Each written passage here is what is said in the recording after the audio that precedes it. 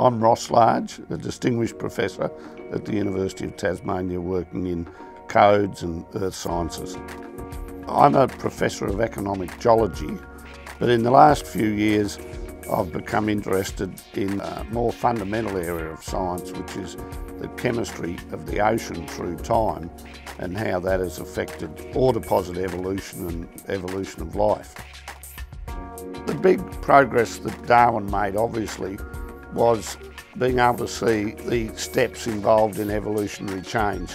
And the other important aspect of survival of the fittest, of the strongest, the most robust species being those that could survive and adapt to an environmental change.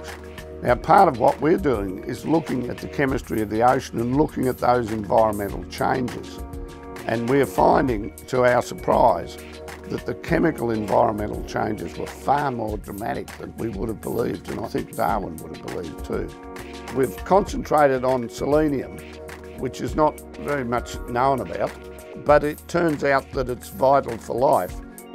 We've found that at certain periods, and there are only very narrow periods in Earth history, selenium dropped so low in the oceans that it could well have caused some of the major mass extinction events.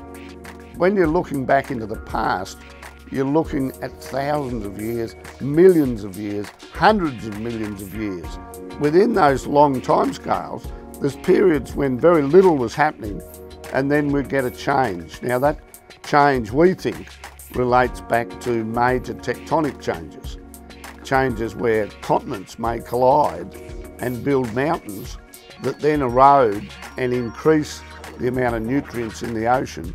And if over 1 million years those chemical species in the ocean double or increase tenfold, that has a dramatic influence on biological activity in the ocean, and that may lead to the sort of step changes that Darwin needed in his evolutionary story.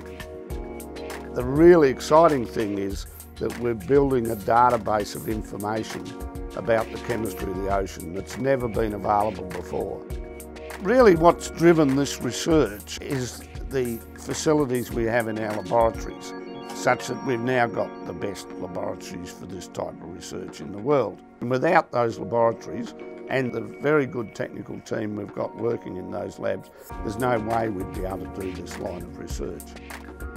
We can get a record right through time of how things have changed. And that's the excitement of geology, that we're looking through back to 3.6 billion years.